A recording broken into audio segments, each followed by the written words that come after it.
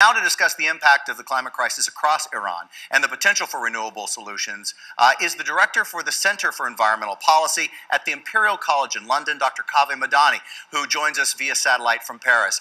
Dr. Madani, it's so nice to meet you in person. I've been talking to you on Twitter, but it's really nice to see your face and connect with you as well. Good morning. What are the major impacts of the climate crisis? We'll start there. What are the big impacts in Iran?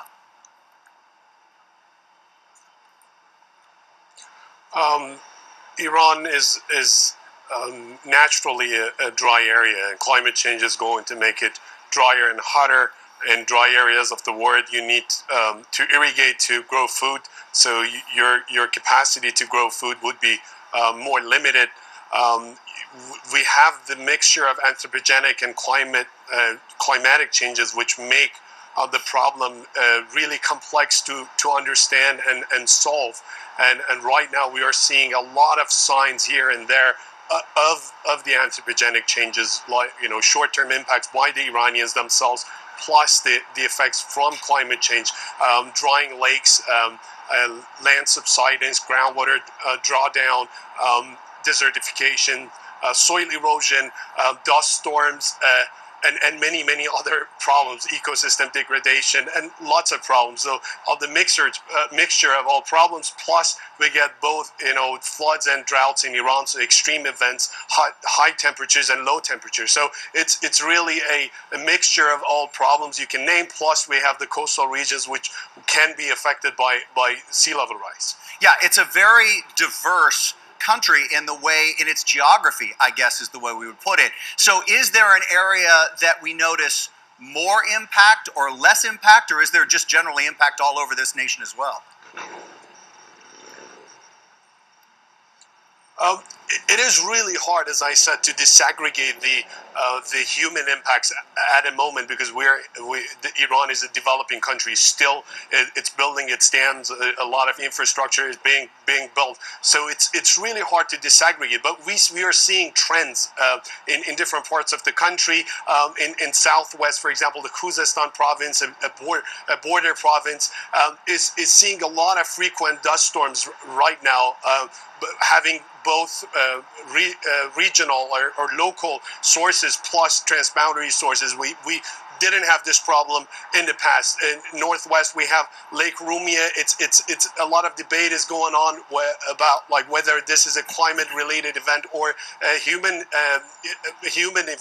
affected system. But we know climate change has some role there. We cannot ignore this role, and the public has really see the effect, mainly through the lack of water resources at the moment. So I think the Iranians in general believe in climate change and appreciate the magnitude of the problem.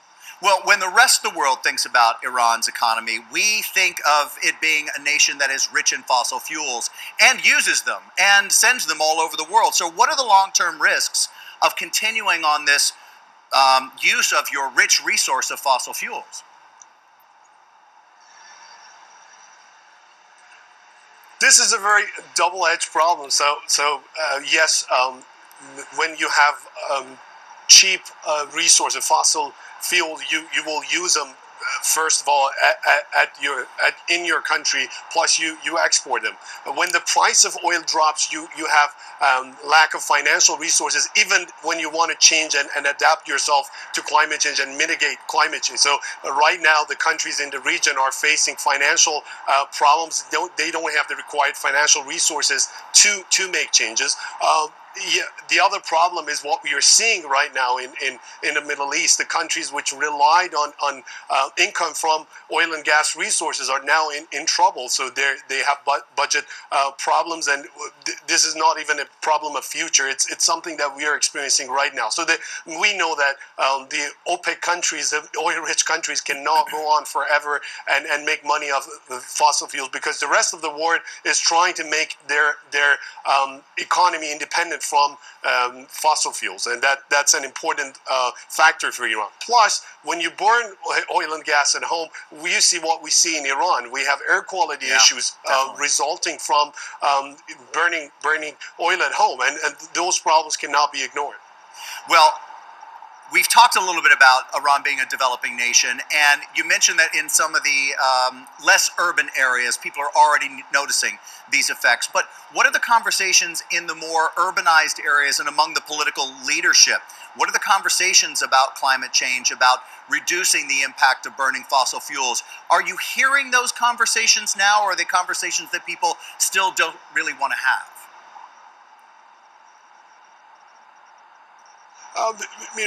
People talk about environmental issues together with lots of other problems that they have. I don't want to say that people in urban areas are all only concerned about climate change. They see the environmental problems in Iran. Lake Urumia is perhaps what we saw about Lake Urumia is a turning point in Iran's environmental history. Iran is now aware of its environmental degradation. Of course, they see climate change as one of the drivers, but they see other problems as well. They have started talking about it. We see that politicians also react to this. The president made a lot of promises during his campaign about doing something about the environment. We see the budget priorities. So when they talk about it, water, wastewater, and environment being among the top priorities, the parliament has ratified the Paris deal. That's a very great news in November, and this was by only a few negative votes in the parliament. So the country is committed to reducing its greenhouse gas emissions by 4%. Even they think they can go up to 12% if they get financial aid. And this might not sound ambitious, but it's, I think, more realistic that the promises that the Iran made or plans it had in the past. So politicians are talking about climate change, whether they can implement and materialize what they have promised. That's something to worry about, but at least they're talking about it in all political loops, I believe. Yeah, and I'll tell you, I think those numbers are ambitious for a nation that is so rich in fossil fuels, where it's so easy just to rely on them. Let's talk a little bit about you mentioned the air pollution. There are some things going on in Iran right now that just make people want to talk about changes. And then Vice President Gore showed us that your country is so perfect for not only wind, but has this perfection, this abundance of solar capability. So what would it take to get these things moving in your country, and are those conversations being had? The country is moving forward. At least the plans show that Iran is planning to add 5 gigawatts of renewables, and they have already implemented and developed part of this. But lack of financial resources, as I said, is a major problem in the Middle East. So the government is trying to open doors for foreign investments, and this should be a good time for foreign investors interested in helping Iran's environment, plus making a good and reasonable return from the renewable market in Iran. Iran is on the solar belt, but let's not forget that dust storms can limit the capacity of solar production. We can have wind in Iran. Geothermal energy is quite promising. We have a lot of waste to turn into energy, so turning waste to energy should be it is on the agenda. The government has buying feed-in tariffs for buying back these energies that you produce.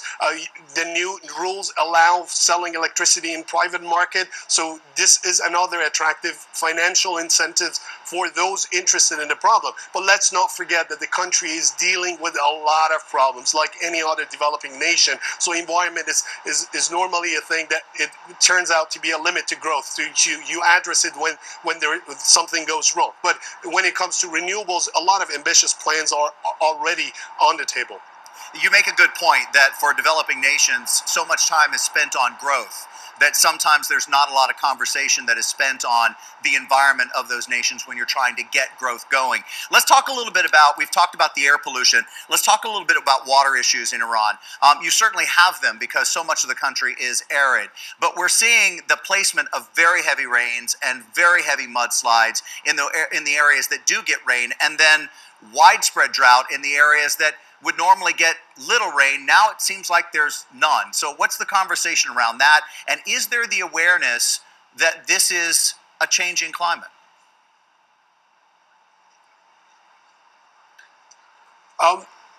So again, we cannot fully attribute this to climate change. And actually, if you fully attribute this to climate change, we open doors for not taking actions, because then we say that this is a global phenomena. It's not our fault. It's definitely our fault as Iranians, because we got the development wrong. We got the concept wrong, like the West. We tried to copy the West, still trying to copy the West in terms of producing the problems you guys have had, reproducing those. So water is a problem that everyone in the country is aware of. Now, the amount of action and what we are doing as citizens, as experts, is questionable. I don't think we're doing enough about it. But the whole country is confused about the problems. We have long drought. We have more frequent droughts. We get crazy snowfalls. Like 2 weeks ago, the Tehran stopped operations because of heavy snowfall right after an episode of air pollution that shut down the city. So the country is confused about all these things, but we know we have lost snowpack, which is the natural reservoir. It is important for us. Because we don't have surface water, we have gone after our groundwater. This is a major problem in Middle East and in Iran. So it's a major hidden tragedy that no one is paying attention to. A lot of problems we have are similar to problems in California and United States West. Unfortunately, we are behind and our economy is weaker, so we cannot handle with the problem. Plus, add the fact that for Middle Easterns, food security is always a problem. So the conspiracies around that, they don't want to be dependent on other nations. They know there is no problem of energy security. Food security is. Shall they produce at home? Shall they rely on imports? And what happens if political tensions increase? In this region, we know that it's unique for the amount of political tensions it always had. Yeah, I think you've explained it really, really beautifully. And I think making the comparison for Americans to going after the groundwater in a drought-stricken area like California and going after it there, it's happening in the same way. And even though you're a developing nation, and you're right, the West hasn't given you a lot of things that we've done right, or that we're doing right now. Let's talk a little bit about those dust storms, though, because early on you mentioned that some of them were locally produced and some of them are traveling for great distances. Is there any way possible, even if we did everything we think we should do, we couldn't really eliminate dust storms there, but would you notice the difference, do you think?